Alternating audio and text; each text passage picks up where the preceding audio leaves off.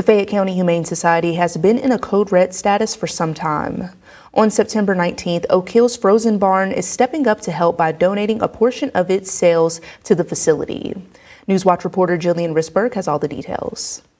It would help us out a great deal. We need essentials, just everyday essentials like bleach, floor cleaners, to be able to keep open and stay sanitized, and to help keep our dogs safe, as well as the people that we have coming in and out to to adopt or to foster. According to Joshua Dillon, the Fayette County Humane Society needs to have events like this more often than they can to maintain this situation. Any opportunity, and we're always taking donations. You can either reach me on my cell phone or email address, and we can work out something to meet, or you can bring your donations down here to 513 Shelter Road in Fayetteville. This is such a great and easy cause. Come in, get your ice cream, whatever proceeds they make that day is what's determined what we get. Every little bit helps. The FCHS is trying to get as many people over to the Frozen Barn as possible. Not only to support us, but it also supports a local business in the area that is trying to help us out.